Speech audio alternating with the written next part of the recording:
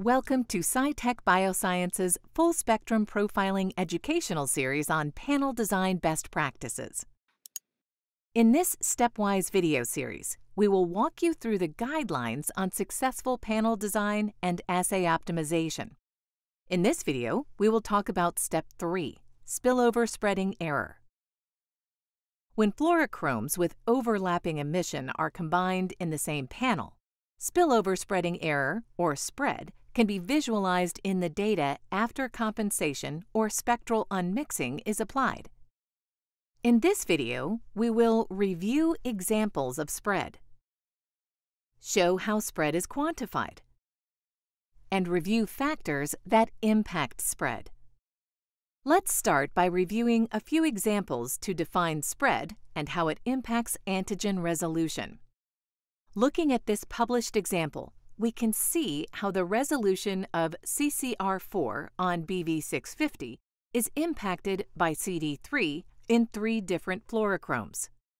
When there is a large amount of spread, the resolution of the CD3 CCR4 double positive population is severely impacted.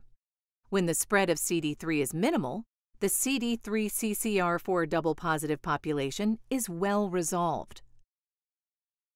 We can make some predictions about spreading error between 2 fluorophores by comparing their signatures. Let's take PE-Sci5 and APC as an example. These fluorochromes have unique emission spectra with a similarity value of 0.52. APC has very little secondary emission in the region where PE-Sci5 has peak emission. We can quantify this at around 1% of the total APC signal. In contrast, in the region where APC has peak emission, PE-Sci5 has a prominent secondary peak at 61% of its maximum. When unmixing is calculated, the signal from the PE-Sci5 positive events will contribute to the spread of the negative population on the APC axis. Conversely, APC positive events contribute minimal spread into PE-Sci5. Let's look at how the stain index can change depending on spread. Using BUV 395 and APC as an example, there is no change in the stain index because they do not spread into each other. However, if PE-Sci5 is used instead of BUV 395, APC receives significant spread and its stain index is decreased. Now that we understand what spread is, how can we measure or quantify it to compare fluorochrome combinations?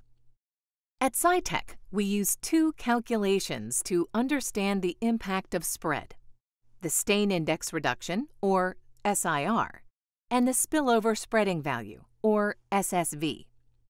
Let's use an example with 2 generic dyes, orange and green. When stained together, orange spreads into green, but green does not spread into orange. With SIR, we measure the reduction in the stain index of green when orange is used in the same assay. The readout for SIR is between 0 and 100%. Indicating the relative amount of reduction in the stain index for a given fluor when used in combination with others.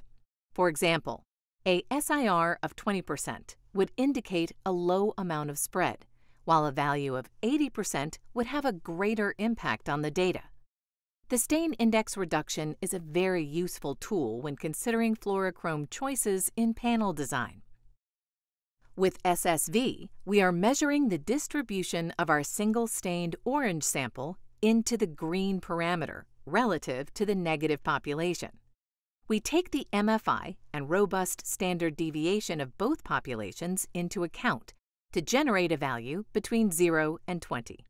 Low values, such as 1.5, represent little to no spread, while higher values like 9.8 indicate high spread. In addition to panel design, the SSV is also useful to compare how a dye pair performs between instruments. Let's use data from unmixed CD4 single-stained samples to assess how spread correlates with SIR and SSV. Here, we can see how the resolution of APC changes when used with 3 different fluors. With BUV 395, the values for SIR and SSV are very low. With Alexa Fluor 647, the spread, SSV, and SIR are moderately higher. When using PE-Sci5, the spread and values are even greater. Lastly, let's cover factors that impact spread in a multicolor sample. We just saw how spectral overlap can be used to predict spread between two fluors. Another consideration is that the spectral overlap can have an additive effect on spread, meaning that larger panels that include many highly overlapping fluors have more potential for spread. The brightness of the impacting fluor also contributes to spread. Here, seafluor B515 and brilliant blue 515 have almost identical normalized spectra, and the way they overlap with spark blue 550 is the same. However, because BB515 is brighter, it exhibits more spread into spark blue 550 than seafluor B515. The density of the antigen is the last factor that impacts spread. Here we can see CD4-PE-Sci5 has a continuous pattern of expression, with the dimmer population indicating monocytes and the brighter population indicating CD4-positive T cells. As the level of antigen density increases, so does the spread, resulting in a hallmark trumpet shape.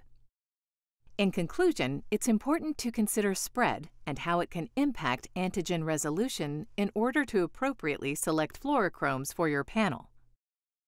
SIR and SSV are helpful metrics for quantifying spread.